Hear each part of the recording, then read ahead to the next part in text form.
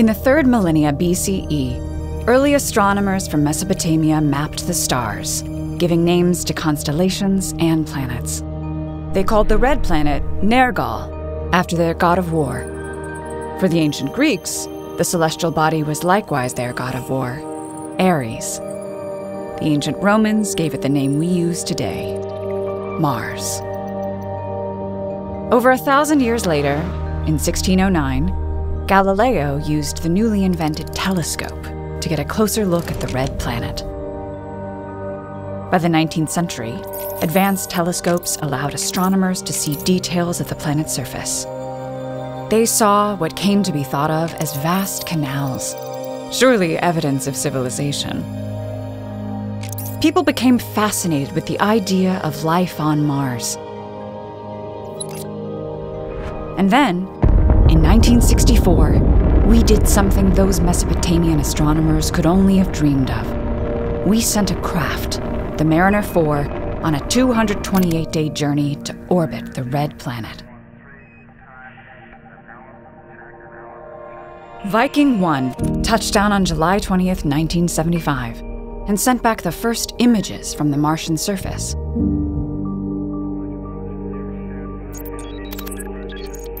On NBC Nightly News, astronomer Carl Sagan reacted to this unprecedented feat with a characteristically broad perspective. I think it gets to something very deep in human nature, the will to explore, the lust for discovery.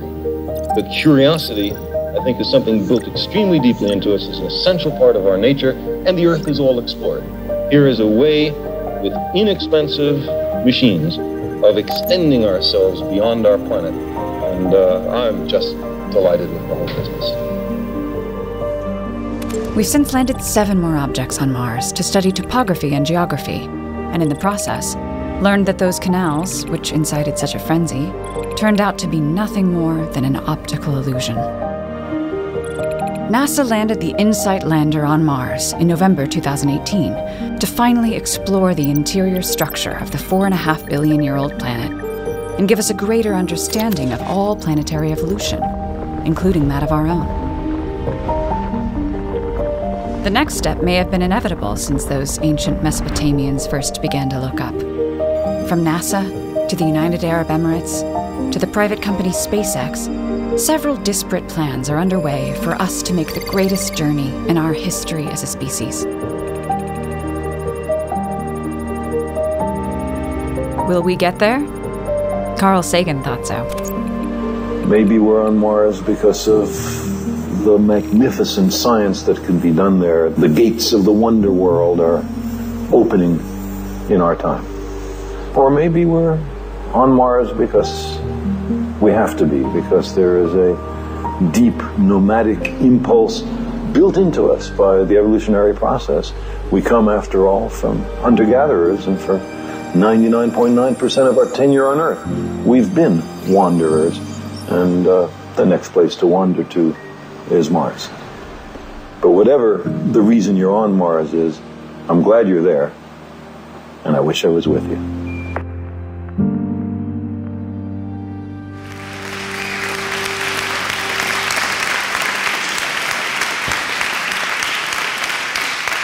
Yes, we are going to Mars. Humans. We humans are going to Mars. There's a bunch of different plans to do that. Elon Musk says we'll get there 2024, 2025. NASA makes it more like 2030, maybe even 2040. It ain't cheap. Musk, who's going to send a crew of 12, says the cost will be more than 10 billion with a B per person. Other estimates eclipse 500 billion. So we can't exactly afford that here at the World Science Festival, but we can take a hypothetical trip to Mars. And that's what we're going to do here this evening, giving all of us a sense of what it might be like to take that long dreamed of destination. And of course, to take that journey through space, we're going to need a crew. So let's bring them out. Trekkies, take note. We all know that a spaceship needs an engineer, and we need our own Captain Janeway, and we have her. At NASA, she has worked with boosters, with environmental control and life support systems, spacesuits, and extravehicular activity tools. She currently leads the Mars Integration Group, developing crewed Mars missions concepts. Please welcome Michelle Rucker.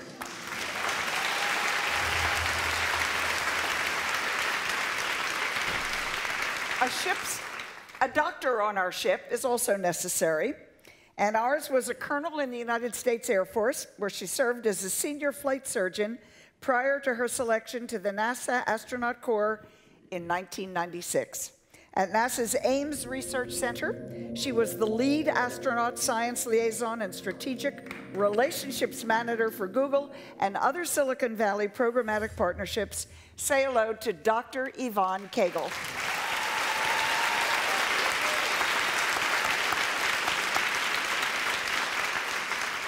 Our science officer is not a Vulcan, but she knows about volcanoes. She is the principal investigator on the NASA-funded Hawaii Space Exploration Analog and Simulation Project, or HI-SEAS, which conducts long-duration space exploration simulations on Mauna Loa on Hawaii. A planetary geologist and specialist in AI, please welcome Kim Binsted. And we couldn't go anywhere without our ship's captain. Ours was the chief scientist at NASA for more than 25 years, working on missions including the exploration of Mars, Venus, and Saturn. She is currently director of the Smithsonian's National Air and Space Museum. Please welcome Ellen Stofan.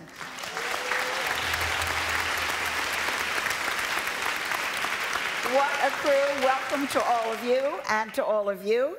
And I'd like to take a moment to acknowledge something that is, of course, obvious, but certainly bears noting.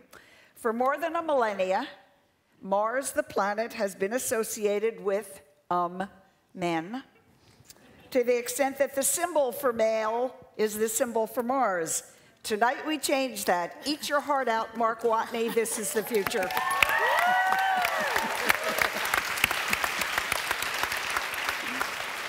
So, our journey tonight has 3 stages, like every interplanetary journey. Stage 1 is going to be the launch. Stage 2 is the voyage. Stage 3, our new home. And of course, we're going to start with where we have to start, which is the launch. How to get us off of this planet and onto that one, more than 100 million miles away. We know how all rockets have launched. You light a match, you burn something, up it goes, right? A little explosion and you're off. Works just fine, has worked so far. But Michelle, there are some drawbacks to the standard launch approach for Mars. Is that right? What should we be looking at instead of what we've looked at in the past? So chemical propulsion is what we typically use. It's been a good standby. For economy of scale, we like to launch bigger and bigger systems. The system that NASA is developing now, the Space Launch System, is a heavy lift capability. That's what we'll need to get a lot of stuff either to the moon or to Mars. You can launch a lot of little bitty rockets, but it's nice to be able to get some big systems up there too. So the SLS is in work. Several of our commercial partners are also working on similar chemical rocket propulsion systems. There are some, I know you're going to ask me, go ahead and ask me the question. I wasn't going to get there yet. I was going to do one other one first, but let's just of course I want to talk about the space elevator. I mean, we got to get there, but we'll get there in 1 second. Before we do that, what percentage of the weight on a rocket is fuel? I mean, the fuel is the biggie when you're taking off, yeah, right? It depends on which fuels you're using. Yvonne probably has the numbers in her head for the shuttle. I don't have them off the top of my head. I know the shuttle for itself. I don't know the exact number, but I know most of the energy, most of the power is just in the making escape velocity to get out of the atmosphere. Right. So is there a reason why we can't do it the same old way to get to Mars as we've done with the shuttles, we've done it with everything else? Oh, we can. Sure, we can. But we got to go a lot further. We have to go a lot further. We have to take a lot of stuff with us. It's a longer journey, so we just need more stuff. Okay. That's why the heavy lift is important, to be able to get the large amount of equipment, the supplies that we'll need for a long journey. Okay, now I'll ask. Space elevator. Space elevator. It's such an exotic concept, the idea of an elevator into space. Is it real? Is it science fiction? So I'm not an expert on the technology, but my understanding is it's conceptually it would work. There's some limitations in the materials right now. There's a lot of research and development being done. NASA did a report back in 2010 on skyhooks and space elevators, and found that the materials advancement just isn't quite there yet for being able to make that a reality for Earth. Potentially, it would work on the moon as well, but right now there's a materials advancement issue that we need to work on. Can you give us the, I hate to say, the elevator speech for the space elevator. What's the short version of exactly how it works? It's basically a tether with a counterweight on the end. So that begs a lot of questions about operations. Here on Earth, traffic management would be a problem. It's a very long tether. At one point in my career, I worked on hypervelocity impacts of spacecraft with space debris or micrometeoroids. So I would worry about the tether being impacted. If the tether's damaged, what's your backup plan? So there's a lot of technical challenges. Right now, NASA doesn't currently have a space elevator in the plans, but if anybody has a really good idea for either the materials advancement, I would encourage you to go to your internet browser and look up NASA. It's NSRTF, NASA Space Research Technology Fellowships. NASA supports graduate student research.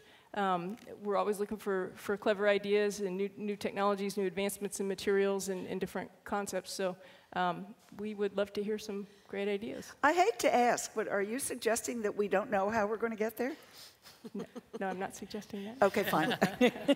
No, and the space elevators. The exciting thing is, the exciting thing is now there's all these private companies that are helping to reduce the cost to low Earth orbit. SpaceX, Blue Origin, and if we can start reducing the cost to low Earth orbit, that's going to help bring the cost of getting to Mars down. Right. Go ahead, Yvonne. And for all you Trekkie fans, the old beam me up, Scotty, I believe the space elevator is using microwave beam power to help sort of accelerate a vehicle up the tether. And one of the interesting things is the materials advancements that would need to be made to make a space elevator work. Those materials could also be applied to traditional chemical propulsion systems as well. So it's not necessarily one or the other. The technologies might support either or something nobody's even thought of yet. Okay, so that's one possibility, space elevator. Another possibility, the Lunar Orbital Platform Gateway. What's that about? Ellen? So Gateway is a concept that NASA's been working on for about 5 years, and the idea is, can we start to break that independence from the Earth and go out to the vicinity of the moon, go into a lunar orbit, and basically have a smaller scale space station that would be sort of the test vehicle for the transfer vehicle that would get you to Mars. So we need to make some improvements on the space station. We need to make sure the systems are reliable. Life support is one of the most critical systems. So let's go test all those systems out in the vicinity of the moon, where we can get home in 3 days if there's a problem. And then we'll go on to Mars after some, couple years of testing in lunar orbit. Then we'll be ready to go on to Mars. It's also a great platform to use to then descend down to the lunar surface. If companies or countries want to go down to the lunar surface, it's a great platform to do that from. So we know how to get to the moon. We haven't lived on the moon. We've only gotten there. This is the moon base to Mars idea, that you would set up a base, and then is the idea that we would go from the moon to Mars, or is it that the moon just gives us a sense of how to function before we move on to Mars? People have looked at different architectures, because obviously when you're on a long-time voyage to Mars, remember it takes 7 to 8 months to get to Mars, where I know we're going to talk about that in a minute, but you're going to want a multi-module craft, because you're always going to want to have somewhere to retreat to if something goes wrong. Think Apollo 13s. So the idea is, are we going to construct that vehicle in lunar orbit out by the gateway and leave from lunar orbit, which is a lot less energy than trying to leave from Earth orbit. So people have looked at different different scenarios. Leaving from lunar orbit just takes less energy, so it's a lot easier. We're not doing this alone, are we? We're now in the public-private world of space exploration. Both SpaceX and Blue Origin have ways to get to the moon on the way to Mars. Talk about that a little bit, Ellen. How much is it going to be a partnership? I think it's going to be an incredible partnership, and you actually saw that on the Gateway slide. You saw those different acronyms up there. What those were all the different space agencies of the world. So the European Space Agency, the Japanese Space Agency is JAXA, the Russian Space Agency wants to get involved, the Canadian Space. So all of our partners from the International Space Station want to go onto the moon and onto Mars, and even countries that haven't been involved in the space station. Everybody wants this to be an international effort. And then on top of that, we have all these private companies. So I think it's going to be international, it's going to be public-private, and frankly, that's the only way I think we're going to get there. This is a big change, certainly from the days of the race to the moon and our rivalry with the then Soviet Union. Today we're seeing a very different thing. Yvonne, I wonder what the feeling is in the astronaut corps about the idea that this is a global enterprise rather than USA and a flag and all that. It's very exciting. It's an opportunity to be collaborative, and we recognize that the space race is no longer between countries, but actually between industries and technology and capability. And if we work together, we can synergize and really go further, faster, longer. There was a time when we all believed, I think, that NASA was the only place that had the kind of technology that we trusted and that we believed in. That's also changed. Well, I mean, how does NASA work with private companies now in order to keep that level so high and keep the safety so high? Well, fortunately, NASA and the whole international effort of going into space is something that everyone has a part of. So the people are globally, and we're taking that global expertise and no longer centralizing it at NASA, but decentralizing it into industry and other areas. And so what this actually does is that expert talent is something that we can outsource. But I don't mean outsource by taking it outside the agency or the country, but by taking it off planet. And what we can demonstrate off planet, we can bring back and actually help us here with our lives and our environment right here on Earth.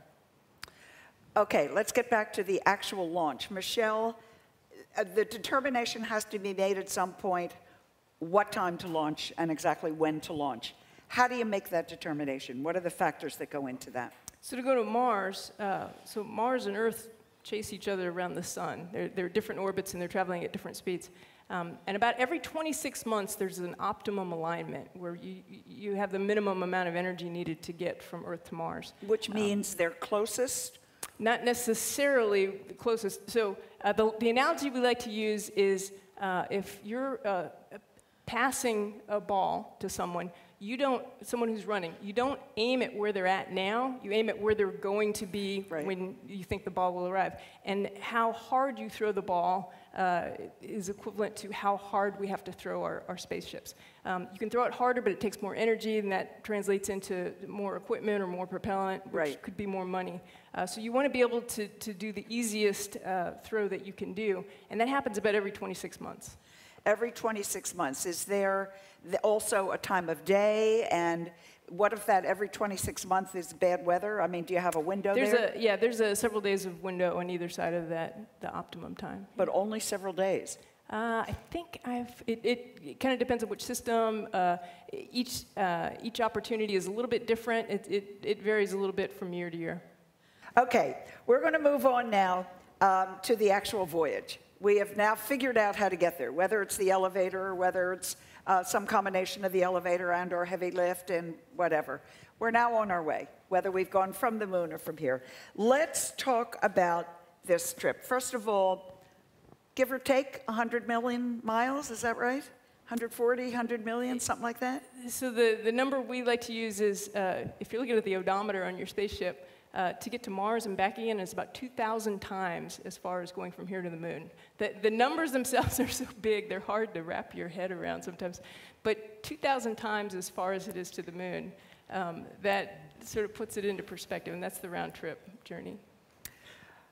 Yvonne, let me start with you. We're now on this voyage. We're now going to Mars. How long is it going to take? Wow. Well, it depends if we're doing it with or without a lunar assist, which is basically your slingshot. My preference is a slingshot, but if we were to do it the traditional way, we're looking at somewhere around 9 months. When we put landers or probes or vehicles, it's been about, not quite a year, maybe somewhere between 6 to 8 months. But for humans, since we have to take a little longer route, we're looking at 9 months traditionally. If we do something that is more of a vehicle energy boost, we can get it down to 6 months. But then you're basically a human projectile having a gravity assist that's accelerating you into the Martian atmosphere, through the atmosphere, into a very kind of accelerated landing. Back up for a second. Why does it take longer to send humans? Partly because of the human body itself, and also because of the kind of weight and supplies, the extra weight that will mass, since there's no weight in space, mass that we'll be carrying. So when you put all Which means human bodies or stuff that you're taking? Both, all of that. Less now that we have 3D printers, so we'll be able to sort of manufacture things, additive manufacturing where we're going. So we just have to bring the component materials. But there's still going to be some gear and equipment that we'll need to set up habitat. Let's talk about the stuff. What are we taking with us? Who wants to talk about what we're taking along? Let me just go back a little bit to what Yvonne said. So the biggest thing we've landed on Mars to date, it was the Curiosity rover. That's about 1 metric ton. It's like the size of a little car, a little Jeep or something. Yeah, you'll know about Curiosity, of course. The wonderful, sweet little rover that's ATV-like kind of. ATV. Yeah. Okay, fine. So that's the largest thing we've landed successfully on Mars. So if you want to land a crew of 4, now the rover didn't need a life support system. It didn't need food. It didn't need a potty. So the humans are going to need a lot more stuff. And I'll let these guys talk a little bit more about this stuff, but we're thinking on the order of about 20 times as much mass as Curiosity for a human scale lander. So it's a bit of a jump in size.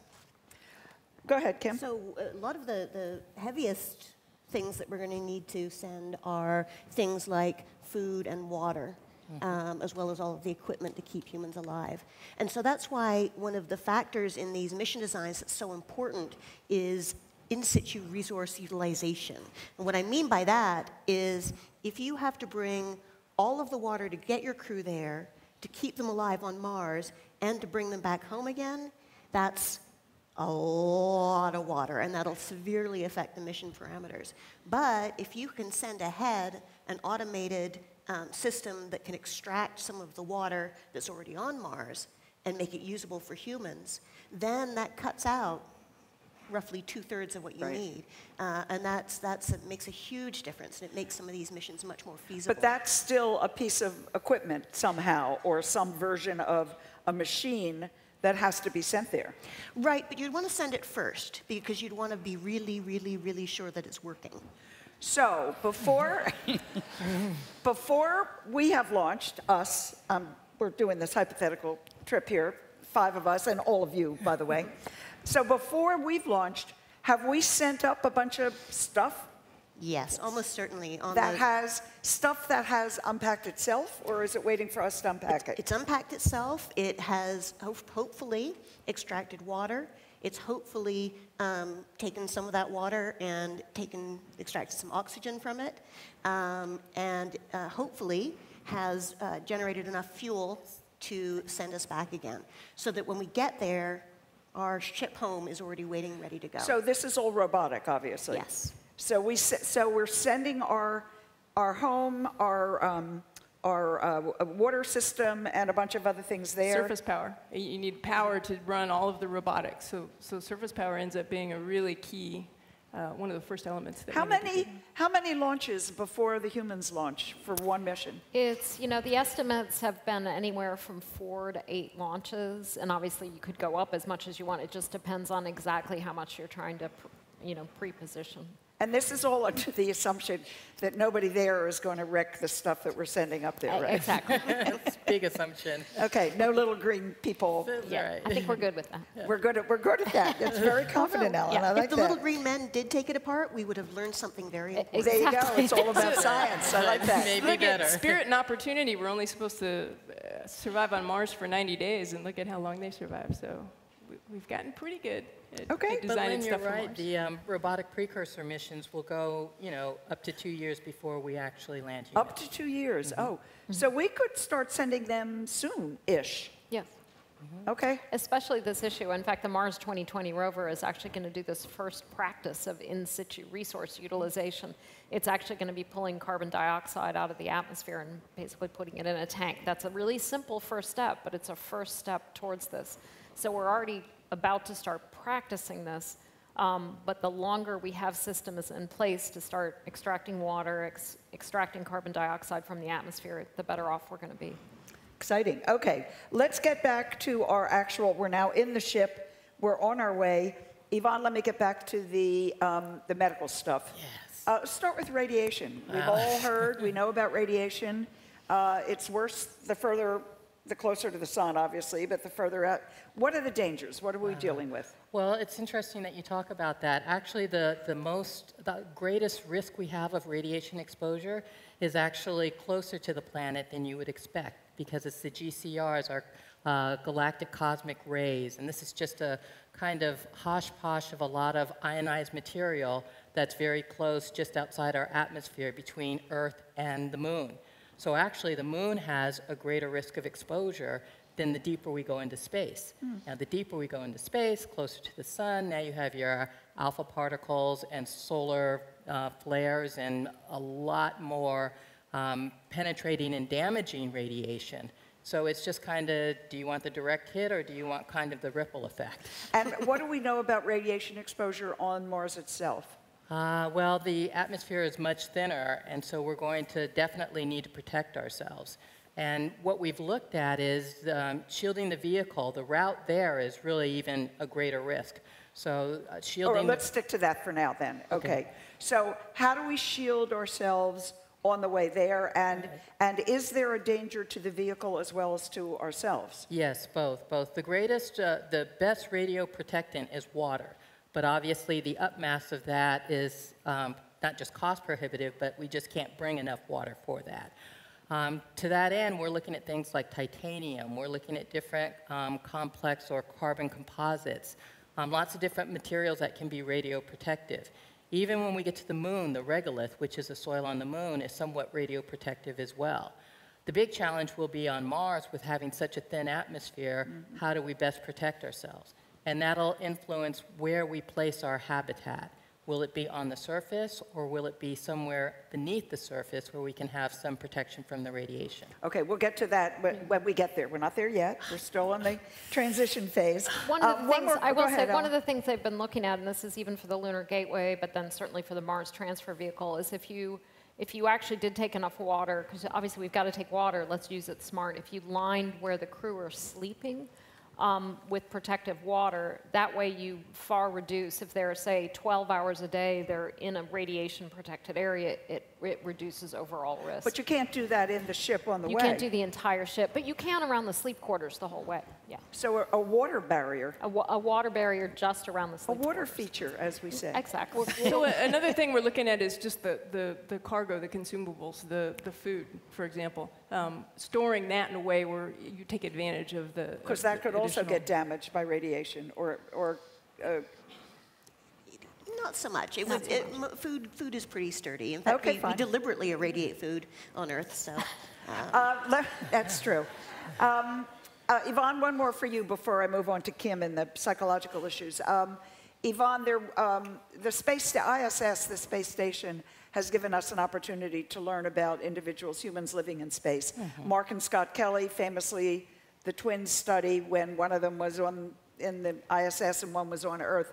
What have we learned that helps us know how to manage our bodies for this 8 to 10 month journey to Mars? Well, very quickly, let me characterize. Besides being a human aquarium surrounded by water so that you're radio protected, The other way that you can protect yourself from radiation is to actually have your stem cells drawn before you leave the planet and basically have them carried with you, preserve them, and be able to sort of harvest them and replant them if we were to take a big radiation hit.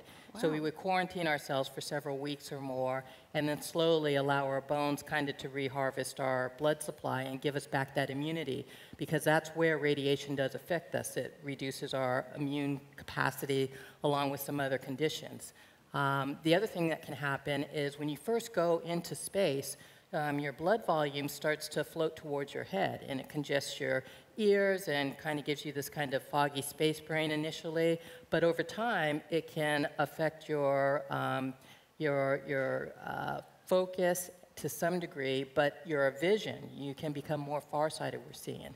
The other things that can happen is it can change your taste and actually make foods and medicines harder to absorb because of some of the congestion that happens in your stomach. So how do we guard against that? Well, the important thing, and Kim will talk about it, is being very smart about our nutrition, changing it up so that we don't get space anorexia, which comes from appetite fatigue, eating the same thing, the same texture, same colors over time. The other thing that we can do is find different ways to administer medicines, maybe through the nose, nasal sprays, as opposed to having to ingest it in some cases. If we get sick or injured, our surgeries need to be done through a tube so that we're able to contain our body fluids. Mm-hmm. You can't just slice somebody open in microgravity. There you because go. The blood will all fly Everything around. floats, Right. Absolutely. And the other concern is certainly with our bones demineralizing or thinning out and our muscles weakening, that affects our heart and our ability to exercise, our exercise tolerance. And that can very much not only affect our performance, but if we were to get injured, if we were to strain a muscle or ligament or break a limb, we're going to heal very slowly, and that might be enough time to slow down our resiliency and our strength and turn us from a Mars visitor to a pioneering Mars welcome wagon committee. Where we don't come home as quickly as we would have anticipated, which is not necessarily a bad thing. But all the things you're describing are as a result of what we've learned about long-duration space travel, and so we know how to deal with some of the physical issues that may affect our bodies. Right. Kim, let me turn to you now. The five of us have had lovely chats in the green room. We get along just fine for, the last hour. We're going to be on this spaceship for 8 to 10 months. Kim, how do you figure out the optimal cruise so that we don't claw each other's eyes out after a couple days? It's a real problem. If you were to, so I run a Mars analog habitat in Hawaii, and what we do is we take groups of 6 people and we put them in a habitat and have them pretend that they're on Mars for 4 to 12 months. And we pick people who are very astronaut-like in their psychology, because one thing we already know is if you just picked 6 people off the street and did this, they would be killing each other within days. What's an astronaut-like psychology? Well, there's a lot of different tests, but a colleague summarized it as thick skin, long fuse, and an optimistic outlook. And to that, for a Mars trip, I would add easily entertained. Easily amused is what she's trying to say. Because if you really need to go clubbing every weekend, or if you, need to meet new people, or need to go climb a mountain every day, you're not going to have a good trip. So you know the kind of personality types you need. What about putting together a crew? We need one of these, one of these, one of these. How do you do that? So yeah, you're going to need a bunch of different skill sets. You're also going to need, in addition to the technical skill sets, a bunch of different approaches to conflict resolution, to leadership, followership, and so on. So I like to liken it to a toolbox. If you're filling a toolbox, you wouldn't fill it with hammers, even if they were all the world's best hammers.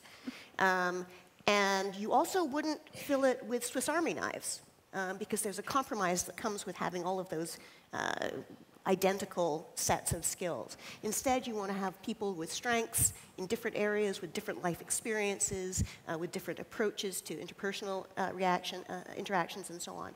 And that's really how you go about it. How about relatives? Is a good To have people who are, I'm thinking that's a no.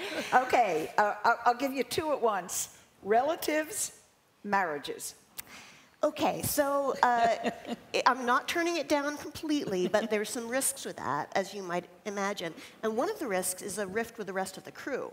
If two people have a very close relationship, that could break them off into a subset, and you really don't want to cause those rifts in any way. Another way you cause rifts is by having this sort of clustering. So for example, imagine you had a crew of 3 men and 3 women, 3 people from a civilian background and 3 from a military background, 3 engineers, 3 scientists. Fine, that sounds all right.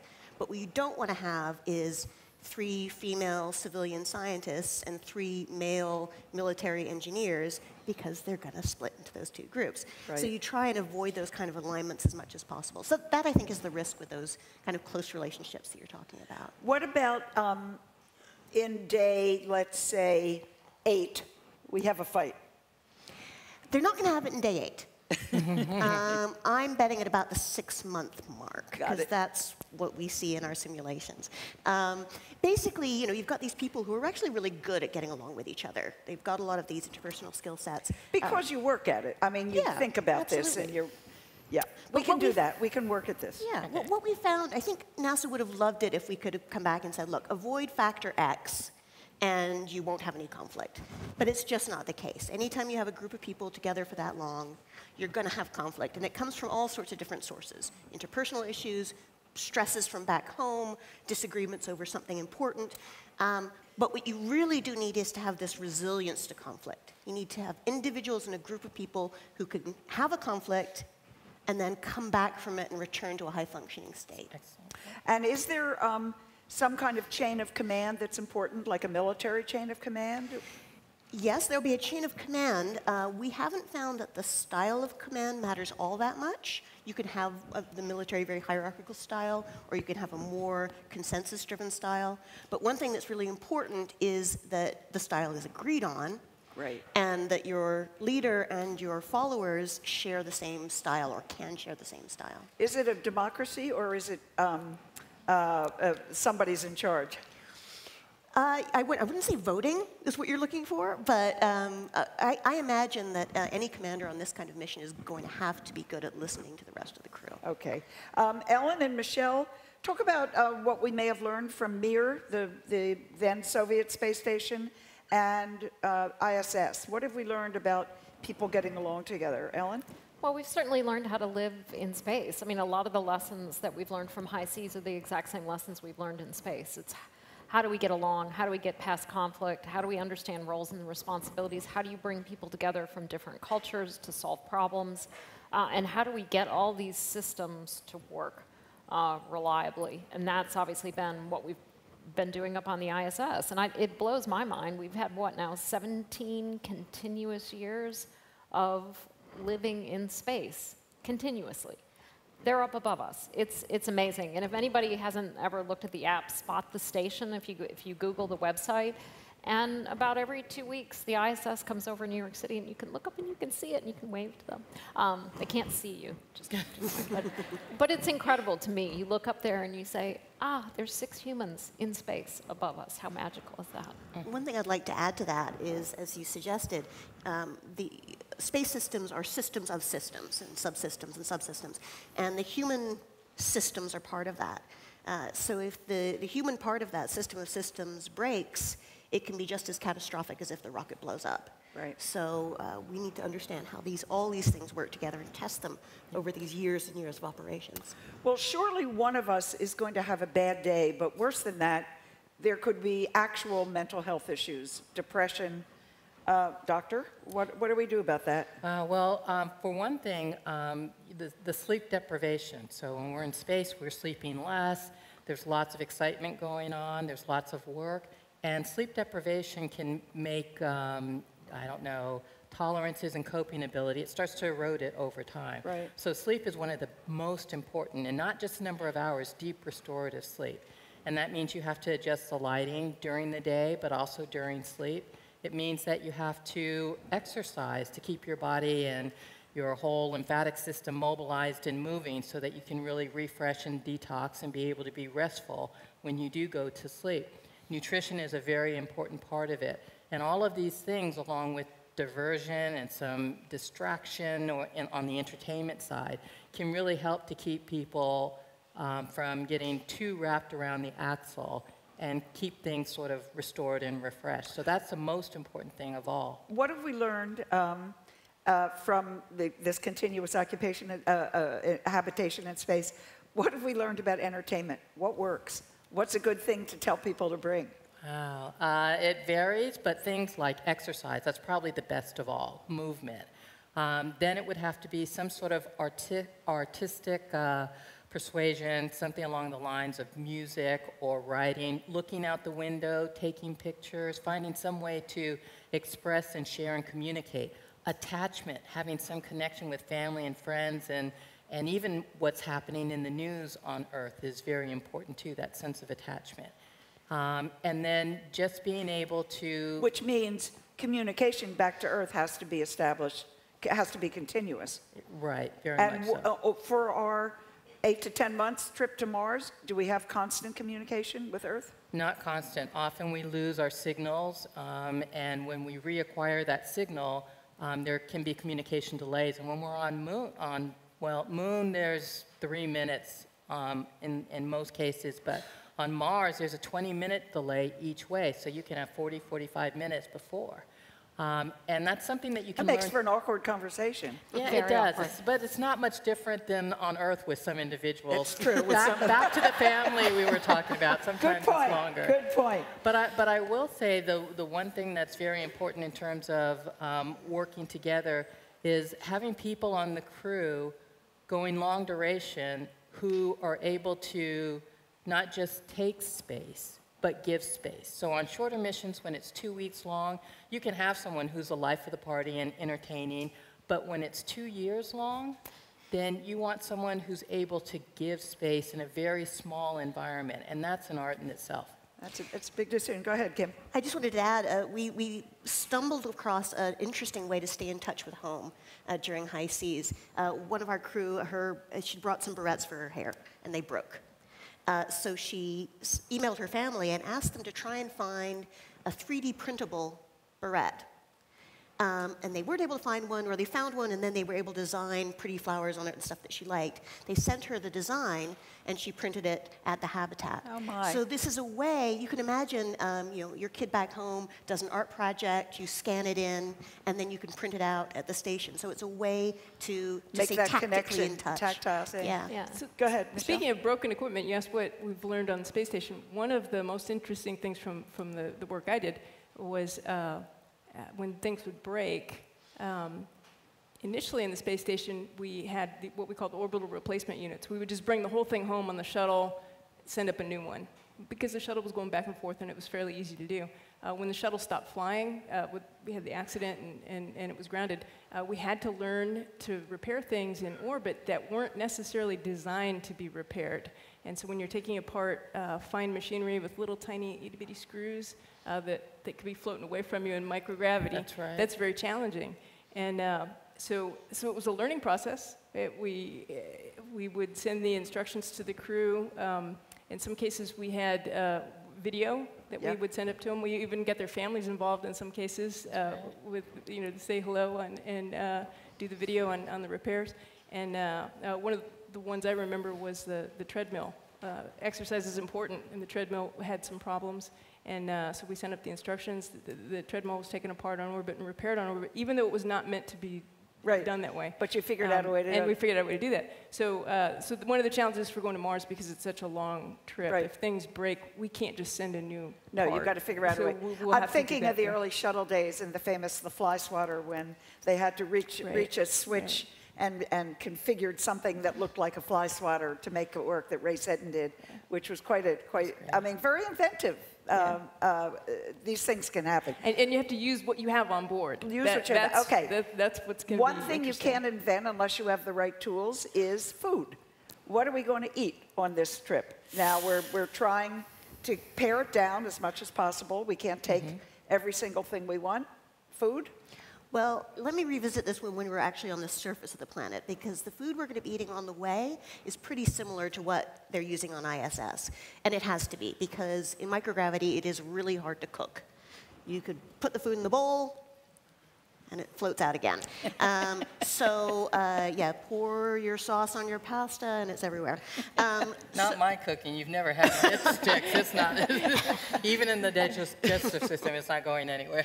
But let's revisit this when we get to the surface. Okay, fine. So you're going to assure me that there's room for all the prepackaged things that I'm going to heat up in the little whatever the heating up equipment is on the. So for 8 or 10 months, I'm going to eat space food, basically. Exactly. It's dehydrated food that you just add water to, mush it up, and it's kind of ready to eat.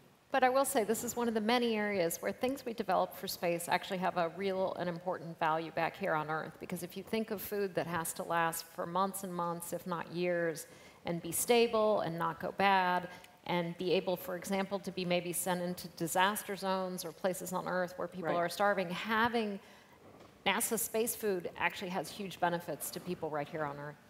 That's another area, when I talk to young people, there's a perception that you have to be a rocket scientist to do what we do.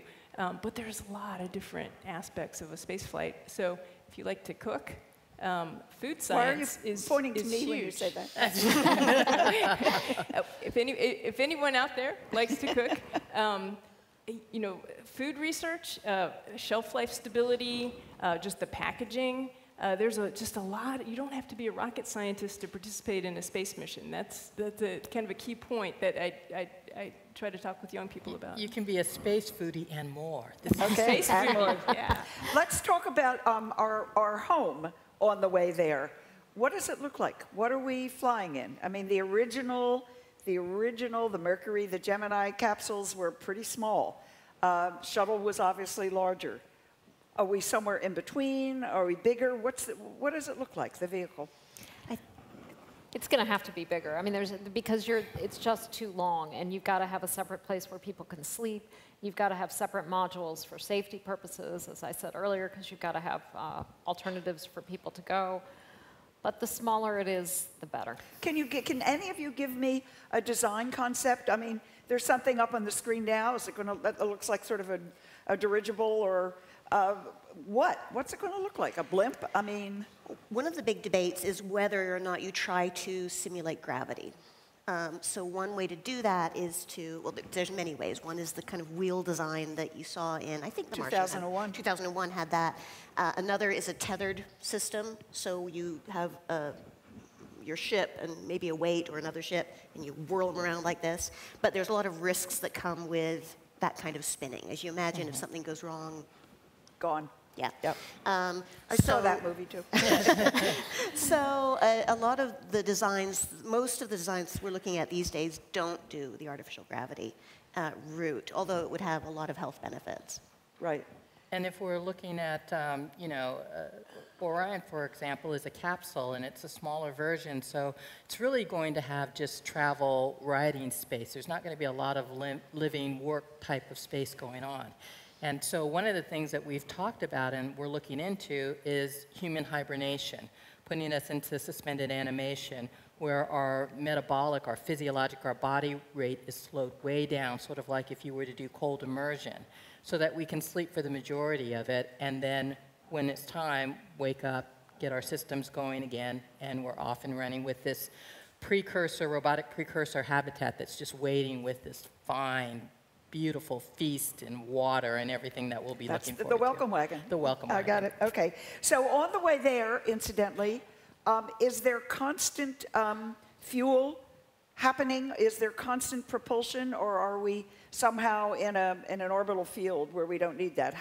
What do we need to get there? So there's a couple different options for in-space propulsion. One of the ones we're looking at now would be used for Gateway, the solar electric propulsion. The guys I work with, the analogy they use is solar electric propulsion. It's a low thrust. It's like being in fifth gear in a car. So it's a nice, steady, very efficient method. And it's constant, or not necessarily. You're making course corrections, but when you need longer burns to do your maneuvering, solar electric is a very efficient way to do it. Chemical is good. It's like first gear in a car. It gives you that oomph to get out of traffic there. We've been looking at hybrid systems that maybe take the best of both worlds in one package. How about nuclear? Nuclear is that's an option. There's a lot of research being done on that. So there are different possibilities to get us there. Okay, we're almost there. Now you got to land us. How do we land on the surface of Mars? That's the tough part. That's the hard part? It's the hard part. Yeah, entry, descent, and landing is going to be the hardest thing. And the issue is that Mars has, it obviously has a lot more gravity than the Moon had, but it also has an atmosphere. But the problem with Mars's atmosphere is there's enough of an atmosphere there to heat you up as you come in, but there's not enough atmosphere there to really slow you down. So if anybody's seen the great JPL video they put together before Curiosity called 7 Minutes of Terror, they really well explain that terror of entering the Mars atmosphere. So you have to really do things like, how do you slow down when you're coming in at hypersonic speeds? And it is not an insurmountable problem, it's just tough. And we've got to figure out how to do it for a lot more than the 1 metric ton of mass we landed at Curiosity. There's some really interesting technologies being developed. There's an inflatable technology, we call it the HIAD, the Hypersonic Inflatable Aerodynamic Decelerator, because we like really big words. But then we just call it the HIAD because nobody can say all that. Or then you make up an acronym that none of us can remember anyway. Yeah. So that's an inflatable technology. There's another a deployable, basically deploying large surfaces to get you that aerodynamic assist when you're trying to enter and land. Retropropulsion, that's another. We're used to that from Apollo, certainly in Gemini. One of the things we're looking at is for some of the precision landing that we'll have to do on the Moon. Can we take those technologies and mature them enough and then be able to use the same thing for Mars without having to start fresh for Mars? Use as much of the technologies as possible. But unlike the shuttle, it will not land like an airplane on the surface of Mars because of the atmosphere? There is one concept that looks something like that. We call it the mid-L over D concept. But there's no runway. It would be more like a kind of, there'd be rockets to slow you down when you got close. So it's got to come in vertically or some version of that to the way we're used to seeing things. It's going to be some combination. Yeah. Like Curiosity, it's probably going to use a combination of things to slow it down, probably ending with parachutes. But I always want to point out, for as daunting as some of these things we're talking about seem like, in this 50th year of celebrating humans landing on the Moon for the first time, remember at where we started from, and 8.5 years later we were actually standing on the Moon. We are so far ahead of understanding what exactly the engineering challenges are. We're so far down the road on them. So I get stressed when people start thinking, oh my gosh, this is such a hard thing. Oh my God, we're so far ahead of where we were when we started out on the way to the Moon. Okay, we've done it. All right. We're, maybe 10 months in. We've landed, and we've landed safely, and we're here. And our robotic earlier ships have set up everything that we need. Here we are. First thing let's talk about is, in order to simulate what we will be living in this environment, a number of places are building habitats to simulate what it would be like on Mars. And I think we have an image, one of the many images. The United Arab Emirates are planning to spend $140 million to build a Martian prototype city outside of Dubai as preparation. There are a number of these things happening in other parts of the world as well. Kim, you've done a lot of these simulations. How long does one go into one of these simulations? How long do they last? It varies. So at high seas, we're one of the longer ones. So our longest mission was 12 months. How many people? That was 6 people in a small space, about 1,000 square feet, so a smallish apartment.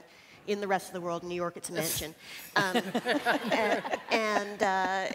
Yeah, so that's for 12 months. The Russians did one for 520 days a few years back, which is the longest one on record. But there's also what we call serendipitous analogs. So those are these mission-like conditions that kind of happen by accident. So that includes Antarctic exploration, submarines, jail populations, prison populations to some extent. We've learned a lot from those as well. And what have we learned? Well, in addition to the stuff we were talking about earlier, so one is crew composition is really important. Another is that supporting crew over this time is really important. Do we have separate living quarters? You know, we do at High Seas, and we think it's important to be able to... separate sleeping quarters. Separate sleeping quarters, that is. So ours are very small. They're, gosh, I don't see anything comparable in size, but a little bit bigger than a small single bed. Right. But they have a really key component, which is a door that shuts and locks. Having that little bit of privacy, that personal space is really important. What's the... describe the atmosphere, I mean, in the broadest sense. What's it like what does it look like on Mars? What happens? We've just landed. What do we see? Sorry? It'll be dusty. It'll be dusty, okay. And kind of pink dusty, right? So the dust from an engineering, that's one of the engineering challenges. If the dust coats our radiator panels, our thermal systems won't be as efficient. So we have to figure out how to keep the dust off the radiators. Same with solar arrays. If they coat solar arrays, it'll reduce the efficiency. Is it dusty everywhere on Mars or just in certain areas? There's seasonal dust storms. We're getting a little bit better we're not predicting weather on Mars, but we're sort of tracking things a little bit. We haven't been watching Mars that long, and so you have to kind of look at seasons over a long period of time to get the hang of the patterns. But the dust storms seem to follow specific tracks, and they seem to be seasonal. So that helps us kind of be able to predict what we have to deal with. But dust, if you bring dust into your house, it's kind of an annoyance just to keep it clean. If you bring dust into your habitat and it gets into the seals and you try to close the door and the internal pressure is leaking, that could be a hazard. So we have to pay a little bit of attention to that. That's one of those things that we'll learn about on the moon. All right, but what are we fighting on Mars? And I say fighting because we're humans, we're used to a certain set of circumstances that enable us to breathe, to walk, to live. What have we got? Lay it out. What's the situation on Mars? Ellen? Extreme temperatures, so it never gets much above, say, the freezing point, and it can get quite cold, so that's certainly something we're going to have to be constantly aware of. Radiation. So Mars, unlike the Earth, does not have a magnetic field. So that radiation we experienced in space, okay, it's not as bad maybe as at the moon, but there's still a lot of radiation hitting you on the surface of Mars. We've measured that with an instrument on the Curiosity rover, so it's pretty well characterized. Let's see, what else? It's one of the things that I think is good is it's not that alien of a landscape. If you've been out in the desert in Utah or some places in the Middle East, I mean, those landscapes on Mars, which a lot of you saw on The Martian, aren't that dissimilar. The pressure is very different, so we have to be in pressurized spacesuits all the time or in a pressurized habitat. If you're not in a pressurized spacesuit, what happens? You die. You die, right. Quickly. Essentially, your blood boils. Your blood boils. And okay. So, if we're going to live on Mars for any amount of time, we must always be in a spacesuit if we're outside. And we must always be in a sealed environment of some kind to be inside, to eat, to sleep, to work. Can't open a window or a door. Can't open the window or the door. Let me just first ask the simplest question, which is, what does that do to the human psyche not to be able to breathe outside, not to be able to go outdoors? It's one of the things the astronauts, I mean, Yvonne can talk about this better than I can, but it's one of the things when a lot of the astronauts will say, when I'll say, what's the thing you miss the most being on the space station? And let's say the wind on my face. Exactly. The smell of the air, the smell of rain. So I don't know. Can I share a personal experience? So I did one of these missions up in the Canadian high Arctic, so we were sealed in for 4 months, only going outside in spacesuits.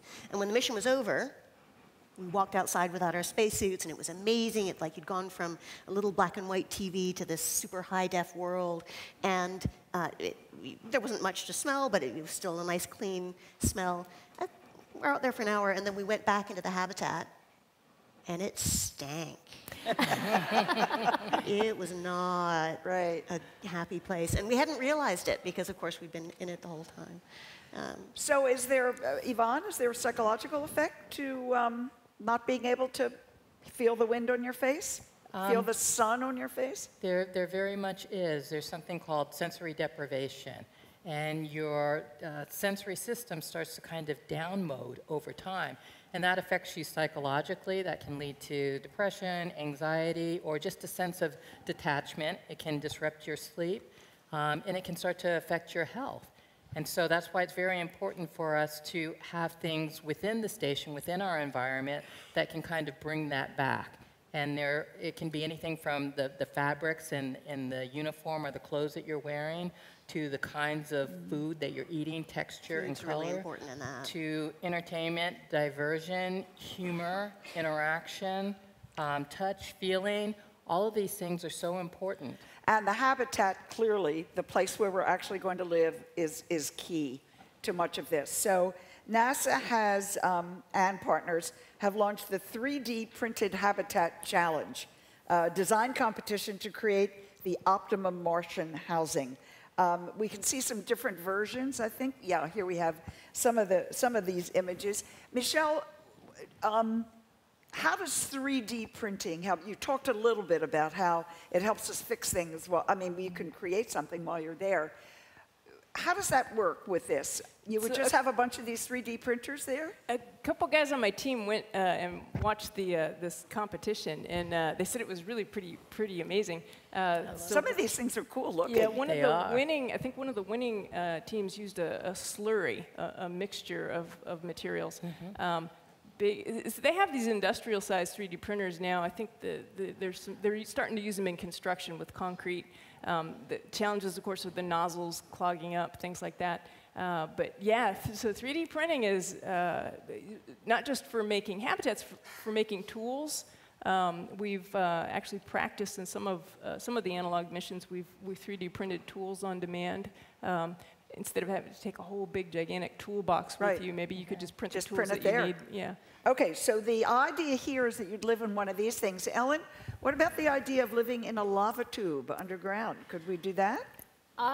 It would certainly give you that radiation protection. You need at least 1 meter, so at least 3 feet, if not 6 feet of rock to protect you really from that radiation. So ultimately, if we want to stay on Mars for a long time, we've got to get out of the way of that radiation. And so a lava tube would be a way to do it. Now, obviously, that presents challenges because now you're back in an artificial light environment.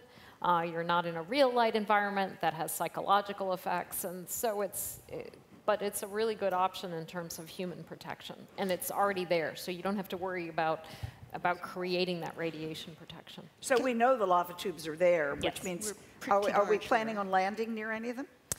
Those have been looked at as possible future landing sites. Okay. Can I point out there's another reason to be interested in lava tubes, and it ties back to the same thing, which is the radiation protection. If there was life on Mars, it would also need protection from radiation. And so lava tubes are a really good place to look for signs of past or even possibly present life, because it would be protected there. And also there's other reasons as well. It's more stable in the temperature. It's a place where water in various forms might be found. So would be a really good place to start looking. I do want to bring up one thing, and Yvonne can amplify on this much better since I'm a geologist, not a doctor. But the reason radiation is bad for you is that it breaks your DNA, and those breaks lead to things like cancer. So it happens that some of us are actually better at repairing our DNA than others. Your DNA is always repairing itself. At some point, those repair mechanisms break down. So this is a really critical area of research. Again, space benefiting life here on Earth. The more we understand how to repair radiation damage so that maybe we can learn to live with radiation, I think helps us live on Mars, but it also helps us live on Earth. Mm-hmm. And that brings up the subject not only of radiation damage, but of germs in general. What are we going to do, first of all, to combat any viruses, germs? You tell me what can attack. And at what point do we have to worry about contaminating the environment in some way? I do have one piece of good news on that, which is that if you send a crew of, say, 6 people, they are very quickly going to share all of the germs that they are going to see for a long time. So we found with our crews that after maybe an initial period, they just didn't really get sick because isn't that interesting? already, they built up an immunity based on everybody else's germs. The problem is then when they came out and then interacted with the rest of the population again, they all got sick. Oh, so, swell. Okay, well, we're not coming back for a while, so we'll see. But we are coming back. We are coming back. Yvonne, what about general health issues while we're living there? General health issues, well, you touched on one thing that's important, our galactic responsibility. We want to make sure that we don't contaminate a planet that we're trying to learn more about. And lighting and UV can help with that, but it doesn't do a whole lot to protect us. So we're going to be exposed to microbes between each other, maybe microbes that we don't even know, the microbiome of other possibly alien life forms, but also we're going to evolve and change too. Our immune systems will be stressed because of radiation, the flight, lack of sleep, other medical issues that are going on, but also we're going to change our own microbiome and we may not be as tolerant of ourselves as when we left the planet. So all of these things are very important to us to think about what happens to the genetic code if we become too restrictive. Now, we could put ourselves in a bubble and make things very protected from us in both directions. But what does that do to our resiliency? And we found over time that one of the reasons we've been able to persist as a human species is this intermingling of the environment and microbiomes. So maybe we do want to interact, and maybe that's part of the code of human survivability. Somewhere else. What are we eating, by the way? Please tell me it's not potatoes. Now we get to open it up a little bit. You know something, one of the reasons I love that movie is before it came out, people were always very skeptical about the food research we do at High Seas. They would, oh, just give your astronauts a protein pill, they'll be fine. And now all I have to say is remember when he ran out of ketchup. You know, we're talking about the movie The Martian, of course. Yeah. That's right. But yeah, so one of the joys of being on a planetary surface, even one with less gravity than Earth, is there's enough gravity and a little bit more space, so you're going to be able to cook. And there's a lot of good reasons to do that. One is that bulk stored ingredients are much easier to keep shelf stable and highly nutritious for these long durations. So, you know, a bag of flour is going to last a lot longer than a sealed-in piece of bread. Right. Another is that there's less packaging. And when you're going to Mars, mass is everything. So we're going to be making our own bread, is what you're telling me. Is what I'm telling you, yeah. And then the other part is this combinatorics. So, you know, if you've got a lasagna, pre-prepared lasagna, it's always going to be a lasagna. But if you give someone noodles and tomato powder and herbs and spices and cheese powder, they can combine these things in a bunch of different ways. So you get a much larger range of possible meals out of a Now, in the habitat, will that be Earth gravity or will that be Mars gravity? Mars gravity. Yeah, there's not really, okay. Not in the current range of technology. So Mars gravity is what, a third? Roughly, a third of Earth. So you can cook okay in a third gravity? Yeah, some things are going to work differently, but yeah, no, the basic... It's a little casual of you when that first cake just completely collapses. And popcorn, but, you know. Yeah, okay. You still wouldn't want an open flame. That would be a bad thing, but you know. But back to 3D printers, 3D print food, 3D print meat, 3D print the pizza. Some of these things already have. We're even finding ways to 3D print body parts like nose and ears and injury off-planet is a whole different situation, but it can add to the whole stress and quality of your experience when you're sick or injured. So we need to find ways to accelerate and amplify our own rejuvenation and really leverage the body's capacity to heal itself. But I think 3D printing is wonderful. Made in Space is our 3D printer up there right now, and not only have they demonstrated how we can 3D print and how we can exchange CAD drawings with people here on Earth, but there was an incident not too long ago, a couple of years ago or so, where we needed a special tool, and they were able, it would have meant flying a whole nother vehicle up to deliver the tool, and we were able to do the CAD drawing, 3D print it successfully, and voila, you have it. So I think that's a great way to give Christmas presents or holiday presents or any kind of present for any celebration back on Earth, is to have something that we design on space, and you kind of get a CAD-designed space version of some sort of 3D printed gift. So we're celebrating holidays. Definitely, every holiday. Okay, we're celebrating holidays, we're eating. We're growing our own food.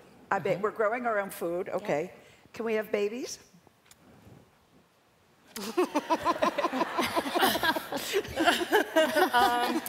Let's see. Yeah, we can't on our own.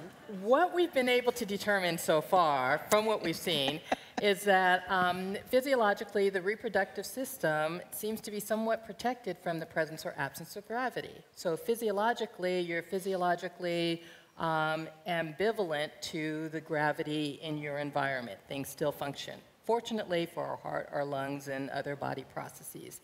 On the other hand, we've actually conducted a seminar on pediatrics in space. So we are anticipating pioneering in space to the point where we have a community with children and what that might look like. There's a gap in between we haven't quite resolved yet, but again, we're very much committed to demonstrating proof of concept. Okay. This is the kind of phrase that only NASA could use. Only NASA. Go ahead. I will say we've had multi-generations of fruit flies. That's right, absolutely. So the fruit I just want to make it clear that I wasn't talking about fruit flies. Yes. Oh, I'm sorry. Okay, I'll hold it. No. Okay, let's, a couple more specifics. A Martian day is a little bit longer than an Earth day. How many hours is a Martian day? It's about 39 minutes longer. 39 minutes longer. And what do we call a Martian day? A soul. Okay, how many souls or how many souls in an Earth year? Or how many Earth days in a Martian year, I guess is the way I want to put it. It's about twice as long. The Martian twice as long. Yeah. And we have seasons? Seasons, and we have a day-night cycle. Day-night cycle. So okay. Is this like home? Do we have snow? Yeah, I was going to say, we don't have... it frosts. Frost. No okay. flakes. It doesn't snow, it frosts. Doesn't snow, but we have frost. And we have windstorms. You've talked about that. But the windstorms are not Martian movie windstorms. The atmosphere on Mars is very thin, and it's not going to knock anything over, even in a huge windstorm. So you do have dust storms and you do have wind. But again, the atmospheric density is so low that... Rain? No. No rain. So nothing is coming down through that. It's all somehow coming up. Okay. It's condensing out of the atmosphere. It's difficult. What you're describing is a difficult situation. We're not going to land and then go running around and send postcards home and isn't this wonderful? This is a real commitment. Make the case for me. Why should somebody want to do this? I'm from Alaska, so it's not all that extreme for me. I was talking to some people in the desert Southwest. When they look at photos of Mars, that looks like home to them. So it was described as sort of like the desert Southwest. So when you know, for you live in New York City, so you look at pictures of Mars, and that doesn't look very inviting. No, but the pictures promoting this, there was a whole city in the background. So once there's a good restaurant scene, you're ready. Yeah, you're ready to I was move. looking at the city. I found the tower I want to live in. You know, it's not a problem. You know, my answer is scientific. We're pretty sure the conditions on early Mars were not that different than the conditions on early Earth when life evolved.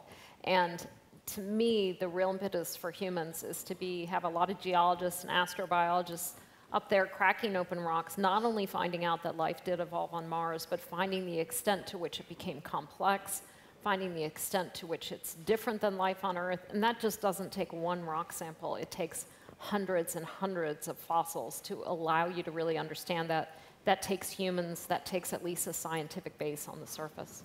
And what, go ahead, Kim. Can I add to that? Because that absolutely is the main scientific motivation and for me. But there's also a bit of I want us to make Earth our home. Your home, you only start talking about your home when you leave it and you return to it. So you don't, when you're a kid, your town is just town. You only talk about it as your hometown when you leave it and come back. And so I would like humanity to be able to leave Earth, live somewhere else for a little while, and then come back to their home planet. And I hope that perspective would help us treat it the way it ought to be treated.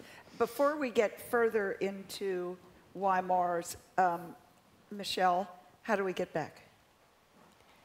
Kim just made the case that we're coming back here. How do we do that? That is to me, that's the most exciting part. So the ascent vehicle, the thing that's going to get us back off of Mars so that we can come back home, to me, that's the crown jewel of the whole engineering feat.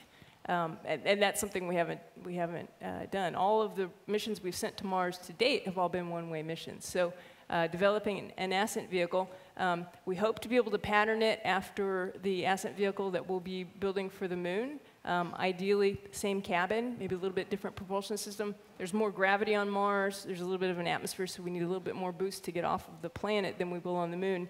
But we're hoping there's a lot of synergy in those technologies. So we are coming back.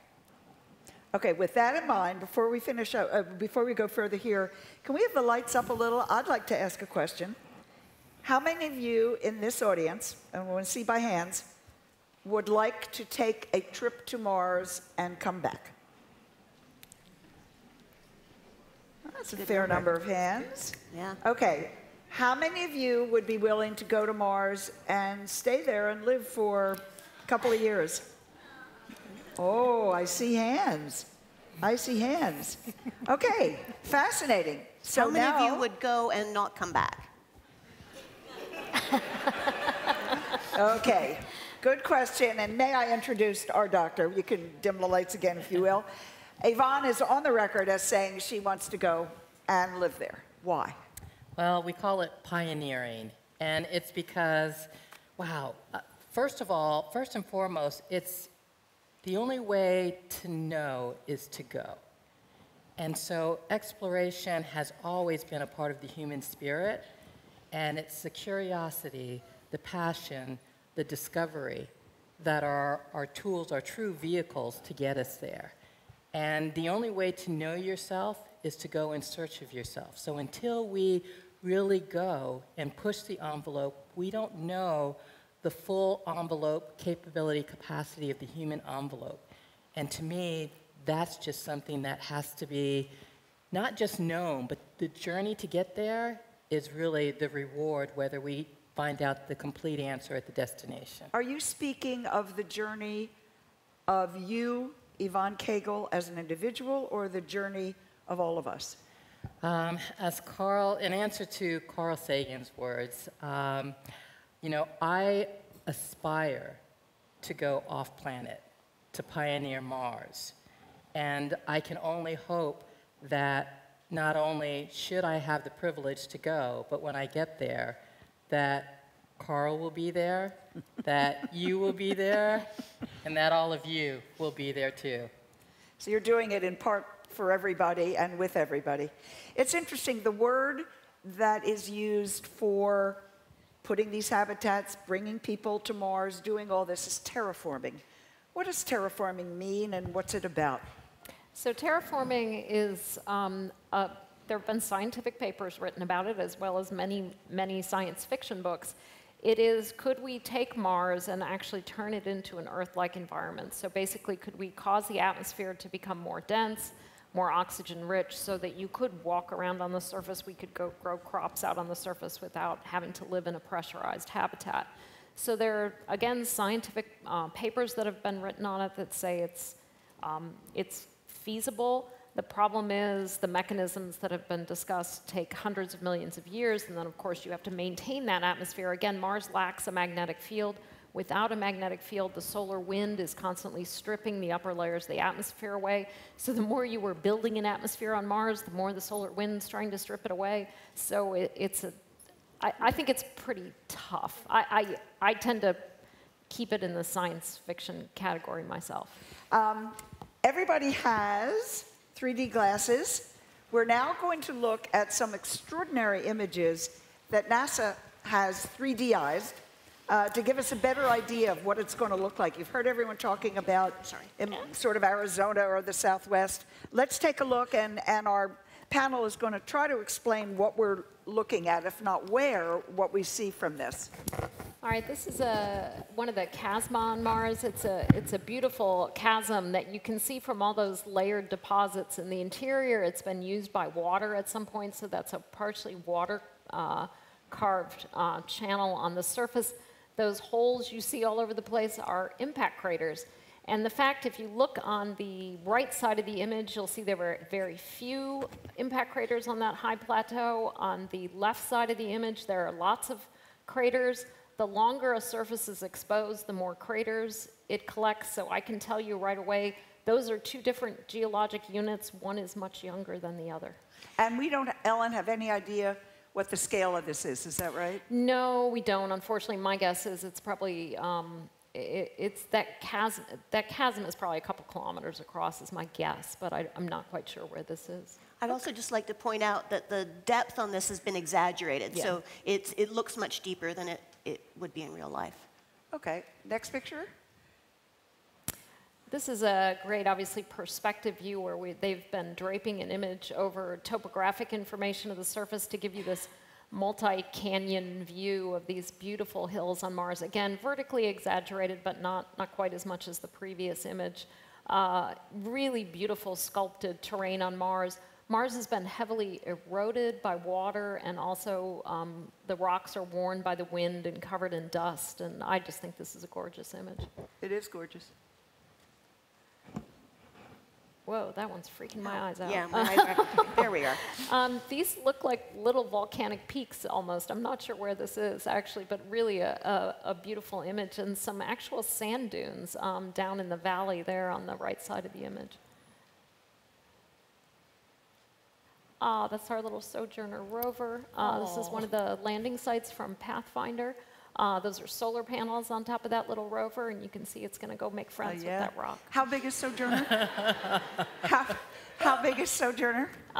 Sojourner is about less than a foot tall, a foot long, tiny. We've got one in the National Air and Space Museum in Washington, D.C. Oh, go see that. This is an impact crater, it looks like, with sand dunes on the base of it. All that loose material inside has been blown into all those ripples, which are sand dunes. Looks like water, doesn't it? Yeah, this is another impact crater. Impact from an asteroid, probably? Yeah, and these are beautiful, beautiful sand dunes. We talked about dust storms earlier. A lot of dust on Mars, blown around by the wind, forms into beautiful dunes that are, again, pretty analogous to dunes that we see here on Earth. I love this image. This is the inside of a wall of an impact crater, but if you look along the rim of it, you can see where there's almost been landslides of material, those kind of smooth triangular deposits that head down towards the floor of the crater.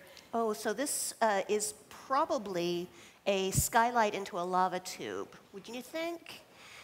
So it's a little hard to tell without the context, but we see lava tubes on Earth volcanoes, such as in Hawaii, and we see what we're pretty sure are lava tubes on Mars. So they're really, really long caves, and then every once in a while the ceiling falls in. So if you can see the hole on the left, the ceiling's fallen in, and you can kind of just see the tube continuing off towards the top of the image. And again, there's that material that's gathered, been blown in there on the inside. This is almost certainly a skylight, I'd say. Yeah. It's beautiful. It makes you want to go and put a habitat in there. It certainly does. This is Curiosity rover in Gale Crater. That's Mount Sharp in the background. And Gale Crater has been an amazing place for Curiosity to explore. What we've found out over the years is that from all the rocks that Curiosity has studied is that in the past, again about 3.8 billion years ago, this place was potentially habitable. So we don't know that it was inhabited, but the conditions were there that would have been conducive to the formation of life. And those are the 3D images. Extraordinary. You don't need your glasses anymore. Nice. That was great. So, as Ellen was saying earlier, we know a lot. And we know a lot before we get there, and we're going to know a lot more after we get there and when we come back, which some of us are doing, except for Yvonne. We'll be telling you all about it. Just quick final thoughts. When's this going to happen? When do you think we'll be there? Anybody? As soon as we have the will. Sorry? I said as soon as we have the will to get there. As soon as we have the will. Okay, I'll accept that. And what happens after Mars? Do we go to other planets, or does Mars occupy us for a very long time? We not only go to other planets, we go to asteroids, we go to other galaxies ultimately as we learn how to do this better. But yeah, we just keep going. We just keep going. And with that, I want to say thank you to the panel, and let me just mention the first science fiction movie I ever saw, we were talking about this earlier, was a movie called Destination Moon. It's a pretty awful black and white, really tacky movie. But I was a very little kid, and I was astounded. And here's the part that really astounded me. At the very end of this dumb plot, nonetheless, it was a rocket, and it was going to the moon. At the very end, there was a crawl. Crawls when the words come up on the screen. And at the very end of the movie, it said, "This is the end, ... of the beginning." And I thought, oh my goodness, we're really going to do this. So I'm now here to say we're really going to do this. Thank you all very much. Thank you very much. Thank you.